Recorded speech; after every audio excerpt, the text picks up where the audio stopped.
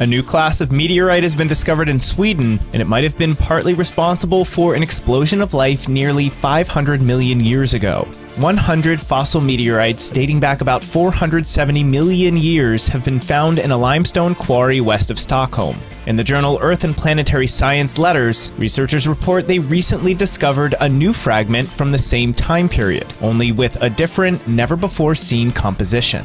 Scientists theorize that the differing fragments come from a collision between two asteroids somewhere between Mars and Jupiter, whose remnants rained down on Earth for about 10 million years. Right around the time, life suddenly bloomed and new species began to appear. The new type of meteorite may be a calling card of the second asteroid, thought to be vaporized in the collision. As New Scientist puts it, the explosion's debris on Earth, quote, caused just enough destruction to open up ecological niches and drive life to diversify into a richer assortment.